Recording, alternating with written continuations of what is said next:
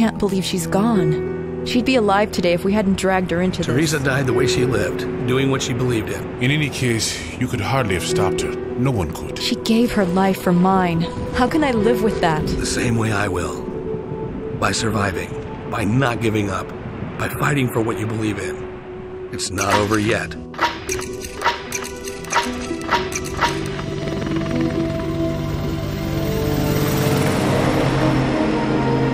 You could have ended it here.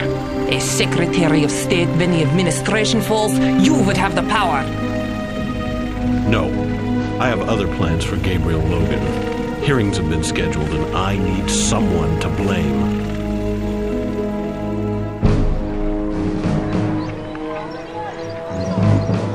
I have a different version of the truth for you. There is no conspiracy, no arms consortium, only a traitor. Acting alone or with his friends. I ask you again, Mr. Logan, as an operative in this unnamed agency, did you ever assassinate a world leader? No, never.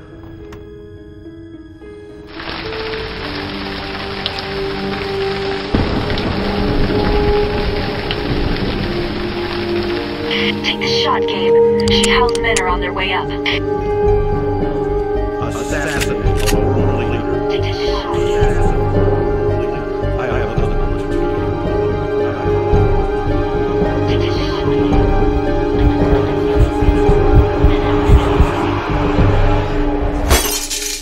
Right.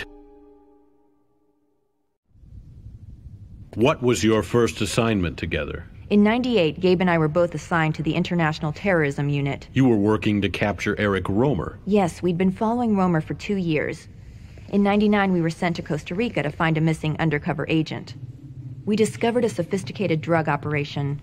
While Gabe shut down the plantations, I infiltrated Romer's lab complex. That was our first exposure to the Syphon filter virus. And at the time, we had no idea that Romer was about to be secretly coerced into working for our superiors.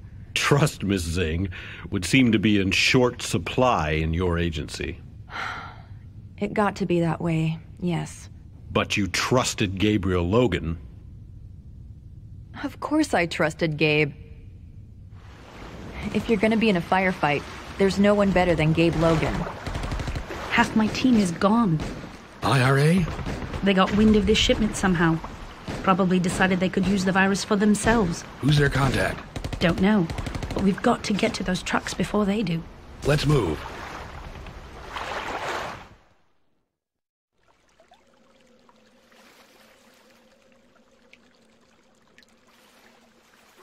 That's it. We've stopped them. It's the last of the virus. Not yet, but any second now.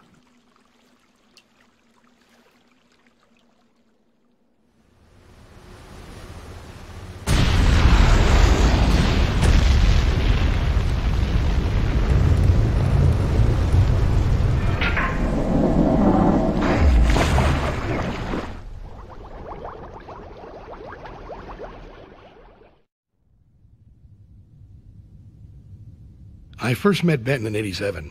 I was an Army Ranger working a UN border patrol outside Kabul. Benton claimed to be a CIA operative. Yes, the CIA was planning an arms shipment over the border. Covert aid to the rebels. I was tagged to protect the convoy. 2 clicks past the border, we came under heavy fire.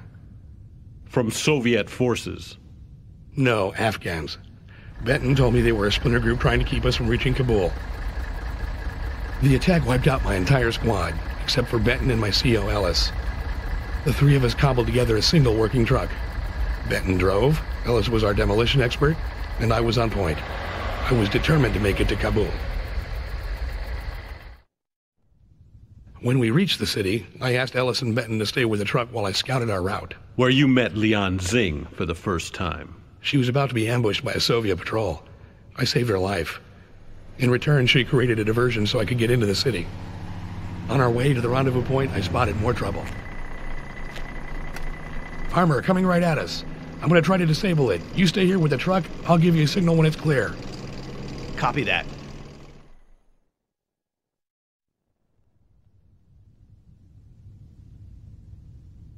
When our contact finally showed up, it wasn't an Afghan rebel.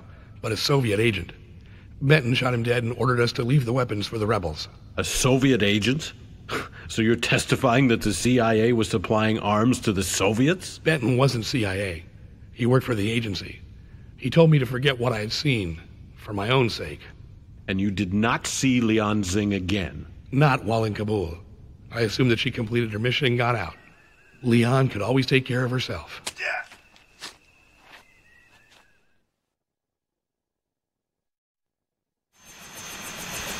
Maggie, Weisinger's gone. Can you track her? No, and there's more reinforcements heading your way. Blast! You don't have time to go after her. It's okay, she left me a disk. It should have all the data on Syphon and the consortium that we need. Radio Gabe and tell him I'm heading to DC. I'll relay the data to you en route. Lawrence can start downloading in about 20 minutes. Copy. Relay satellite is ready to go. LZ coming up. There's a secluded hill just south of your position. Set down there. Communications are down, so they don't know we're coming. Is the vaccine ready? Yes. There are several test subjects still alive, but I expect Silvers will be rounding them up soon for execution. Give each one an injection and tell them to get out of there. Now, can you tell me why it is, Mr. Logan, that every agent, every witness who can corroborate your testimony is either dead or missing? I'm telling you the truth. I have a different version of the truth for you.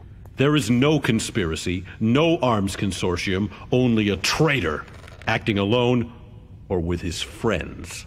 No, you're wrong. You let Romer escape in Costa Rica because he was working for you.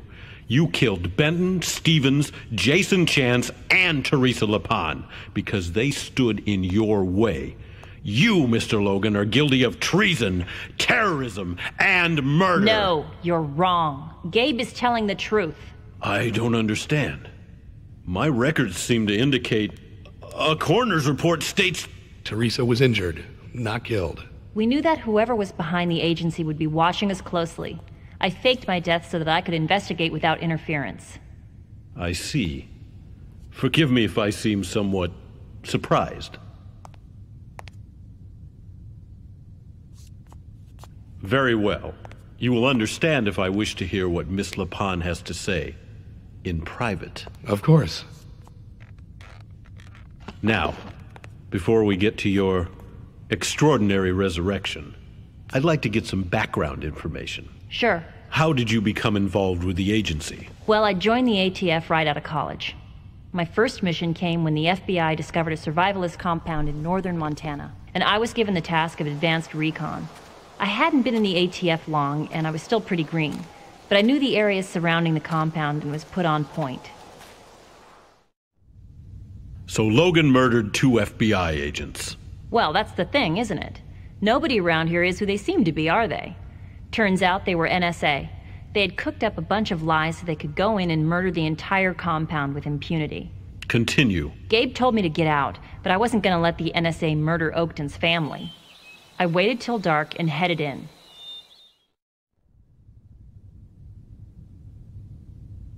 Gabe got us out of there. He was there with a chopper and lifted us out. I see.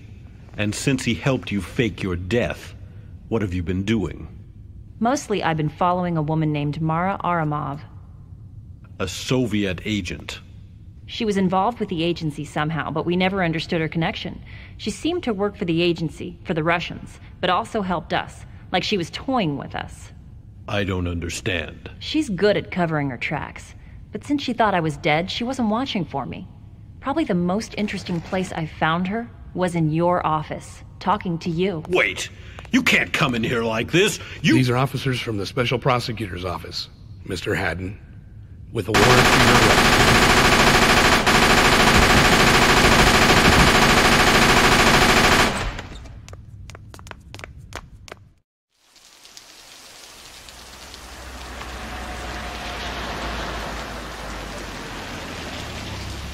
I'll monitor your progress from the rendezvous point. Right.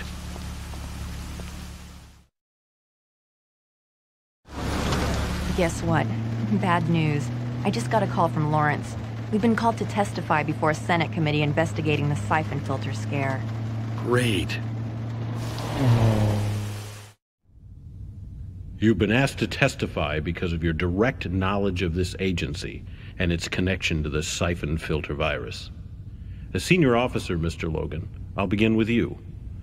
For the record, describe how you first became involved. The agency had been tracking down an international terrorist named Eric Romer. One of my men went to investigate Romer's drug operation in Costa Rica. When we lost contact, Leon and I were sent in to get him out. Leon had discovered that Romer was readying a cargo plane for escape. I got there just in time.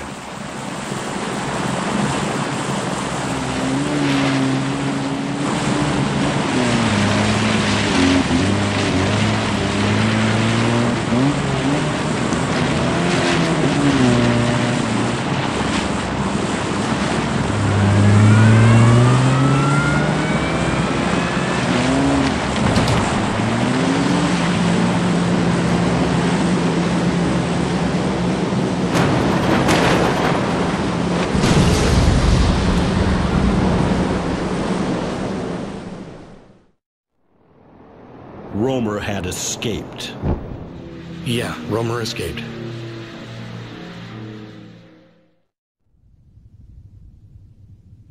Mr. Mujari, in your deposition you testified that your first contact with the agency was in South Africa. Yes. In 1984, there was a viral outbreak in one of the mines. I was sent by the ANC to investigate.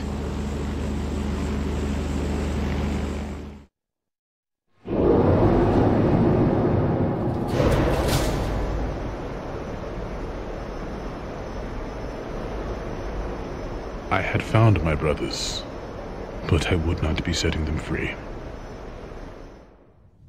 The virus was a strain I had never seen.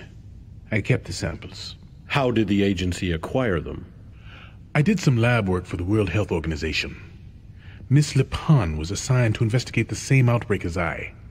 She came to my lab and saw the South African samples. Which you gave to her? I thought nothing of it. She wanted to have them tested by the agency labs. I see. Do you recall which labs? Of course. It was Farcom. Miss Zing, according to your affidavit, you met Gabriel Logan in 1987. Is that correct? Yes. I was in Kabul, Afghanistan on a covert assignment for the MSS. The Chinese Secret Service. That's correct. Our goal was to undermine the Soviet occupation.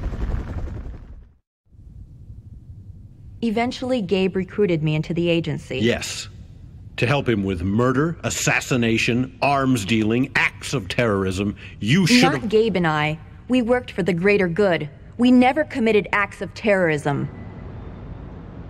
I'm almost there. How much time do I have left to plant these explosives? Not long. My MI6 team is standing by. Recon has trucks being loaded from the South Cargo Bay. I'm sending Nigel to check them out. Copy that. Heading into the North Cargo Hold now.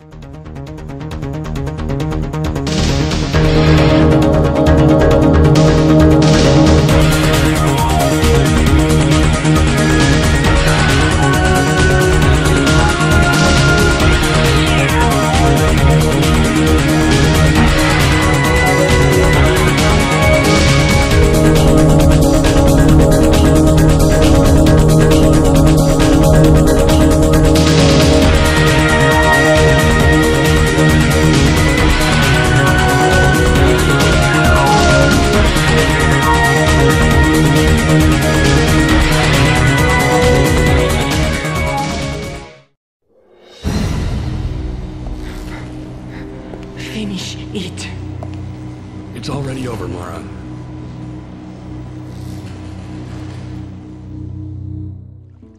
Okay, got it. Thanks. Mara's gone. Apparently security didn't see anything. Cameras have been wiped. Figures. I guess your first task as agency chief will be tracking her down once and for all. No. My first job is rebuilding from the ground up, with people I trust. Great. Just what we need, a bunch of raw recruits to train. How about you, Teresa? Looking for a job? No thanks. I'm heading back to the desert for some R&R. Besides, the Syphon filter operation is finally dead. You don't need me. Interpol has tracked down the last of the Project Coven sites. They have all been abandoned or destroyed. Syphon filter is destroyed, but Mara's out there somewhere. Where to begin? The same place we always begin, by looking for the truth and eliminating anything that tries to stop us.